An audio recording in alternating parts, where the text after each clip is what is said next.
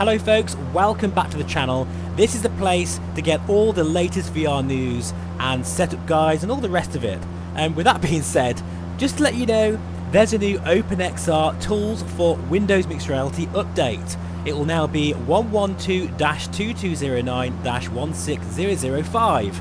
And actually, if you've got preview mode turned on, you will already have this update. And I'd recommend trying it out because there's been a number of fixes that include a fix for the quad layers and motion reprojection, something that's very important to VR in this sim.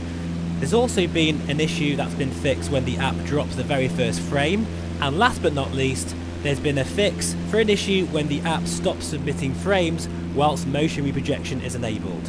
So what does this all mean in practice? Well, as you can see, I've been testing this out flying in the Just Flight Warrior over Burning Blue Design Red Hill, another absolutely stellar airfield by that company, and you'll actually see this again with a very exciting new preview of a new aircraft from Just Flight, but more of that later on. But in practice, things don't feel that much different, I have to say.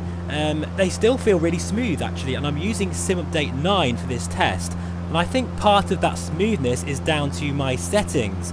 Now, at the moment, I'm not actually using the OpenXR toolkit because I'm not a huge fan of it these days, but you know, that's just a personal preference.